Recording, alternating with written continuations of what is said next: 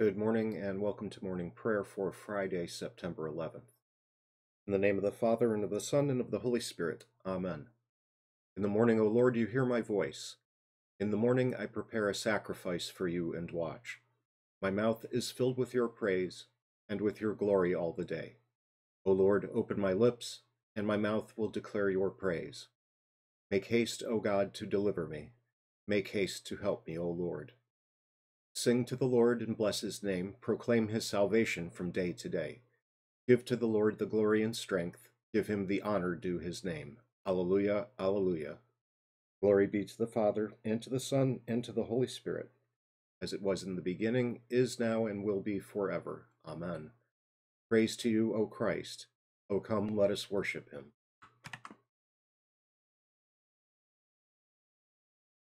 O God, we have heard with our ears, our fathers have told us, what deeds you performed in their days, in the days of old. You with your own hand drove out the nations, but them you planted. You afflicted the peoples, but them you set free. For not by their own sword did they win the land, nor did their own arm save them. But your right hand and your arm, and the light of your face, for you delighted in them. You are my King, O God. Ordain salvation for Jacob. Through you we push down our foes. Through your name we tread down those who rise up against us. For not in my bow do I trust, nor can my sword save me. But you have saved us from our foes, and have put to shame those who hate us. In God we have boasted continually, and we will give thanks to your name forever.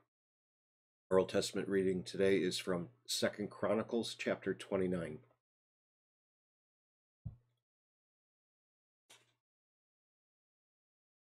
Hezekiah began to reign when he was 25 years old, and he reigned 29 years in Jerusalem. His mother's name was Abijah, the daughter of Zechariah, and he did what was right in the eyes of the Lord, according to all that David his father had done. In the first year of his reign, in the first month, he opened the doors of the house of the Lord and repaired them. He brought in the priests and the Levites and assembled them in the square on the east, and said to them, Hear me, Levites, now consecrate yourselves, and consecrate the house of the Lord, the God of your fathers, and carry out the filth from this holy place. For our fathers have been unfaithful, and have done what is evil in the sight of the Lord our God. They have forsaken him, and have turned away their faces from the habitation of the Lord, and turned their backs.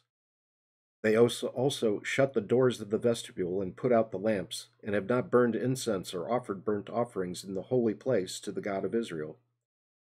Therefore the wrath of the Lord came on Judah and Jerusalem, and he has made them an object of horror, of astonishment, and of hissing, as you see with your own eyes. For behold, our fathers have fallen by the sword, and our sons and our daughters and our wives are in captivity for this. Now it is in my heart to make a covenant with the Lord, the God of Israel, in order that his fierce anger may turn away from us. My sons, do not be now negligent, for the Lord has chosen you to stand in his presence, to minister to him, and to be his ministers and make offerings to him.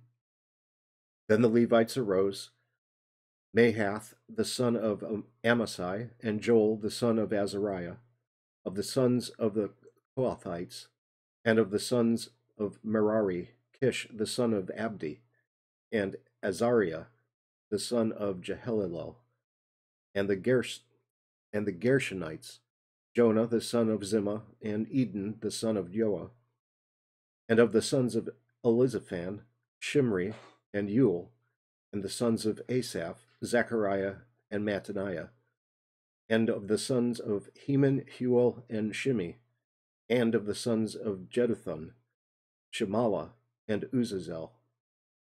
They gathered their brothers and consecrated themselves, and went in as the king had commanded by the words of the Lord, to cleanse the house of the Lord.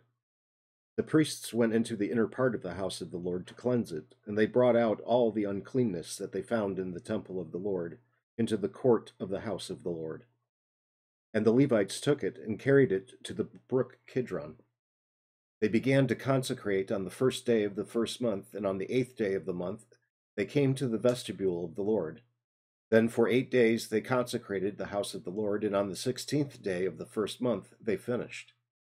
Then they went in to Hezekiah the king and said, "We have cleansed all the house of the Lord, the altar of burnt offering and all its utensils, and the table for the showbread and all its utensils.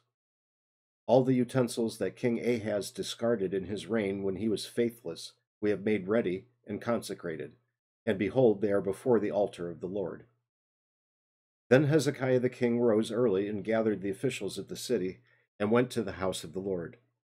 And they brought 7 bulls, 7 rams, 7 lambs, and 7 male goats for a sin offering for the kingdom and for the sanctuary, and for Judah. And he commanded the priests, the sons of Aaron, to offer them on the altar of the Lord. So they slaughtered the bulls, and the priests received the blood and threw it against the altar. And they slaughtered the rams, and their blood was thrown against the altar. And they slaughtered the lambs, and their blood was thrown against the altar.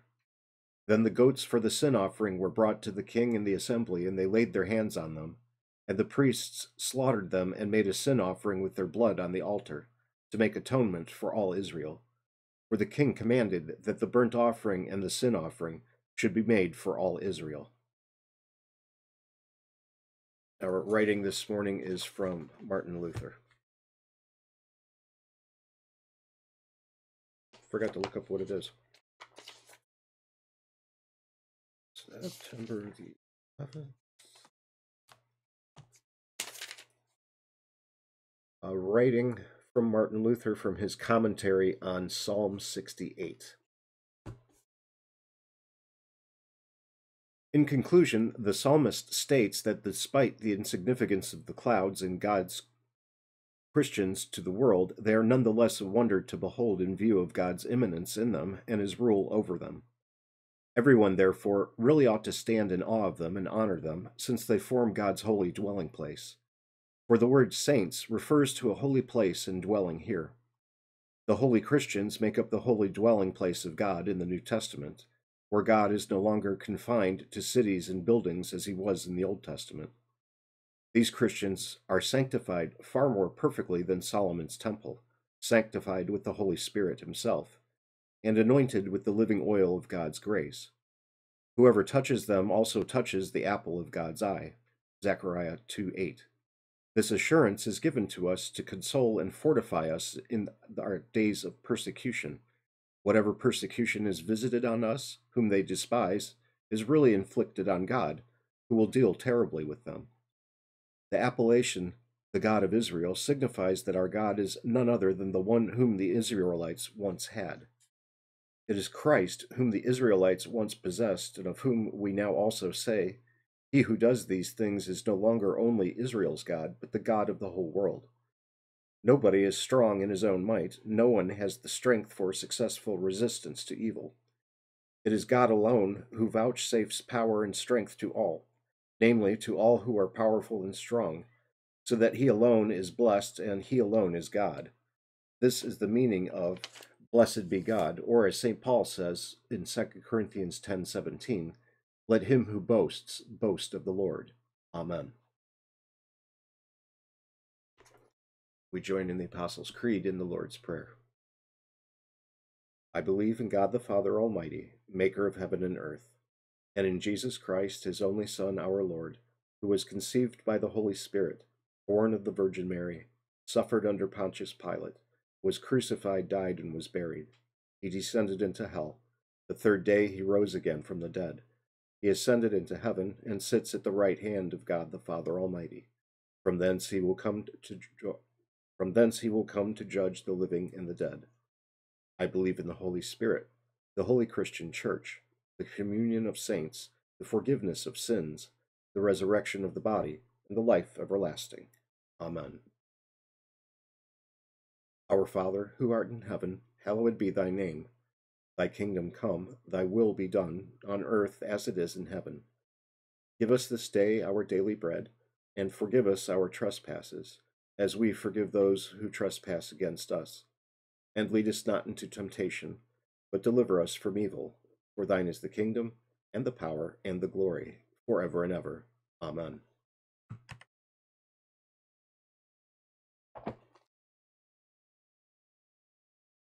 Lord Jesus Christ, true God and true man, we thank you that you have redeemed us poor and condemned creatures, not by any of our works, merit, or worthiness, but by your holy suffering, death, and shedding of blood.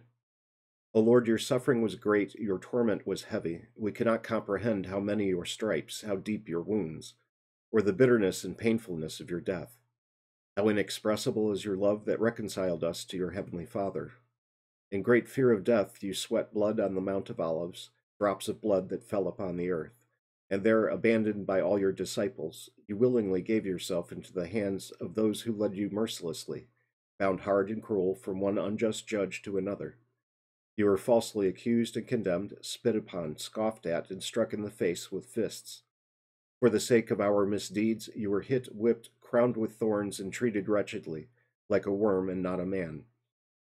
You were despised and rejected by men, a man of sorrows and acquainted with grief, so that even a heathen heart took pity and said, Behold the man. For the sake of our sin, you were counted a sinner, and hung up between two evildoers as a curse. You were pierced in hands and feet with nails, and in your highest thirst you were given vinegar and gall to drink. Finally, in great pain, you gave up your spirit so that you could pay our debt, and we could be healed by your wounds. O Lord Jesus Christ, for this and all your other suffering and pain, we give you thanks and praise. We pray you, let your holy bitter suffering and death not be lost on us, but grant that at all times this may be our comfort, and that we may boast in it, and that as we ponder it, all evil desire in us may be snuffed out and subdued, and all virtue may be implanted and increased, so that we, having died to sin, may live in righteousness, following the example you have left us, walking in your footsteps, enduring evil with patience, and suffering injustice with a good conscience. Amen. Most merciful Father, with compassion you hear the cries of your people in great distress. Be with all who now endure affliction and calamity.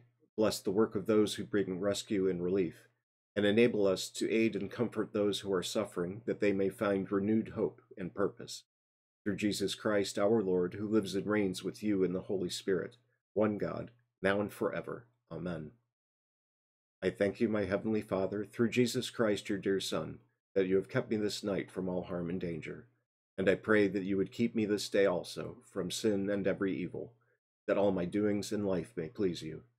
For into your hands I commend myself, my body and soul in all things. Let your holy angel be with me, that the evil foe may have no power over me. Amen. Have a blessed day.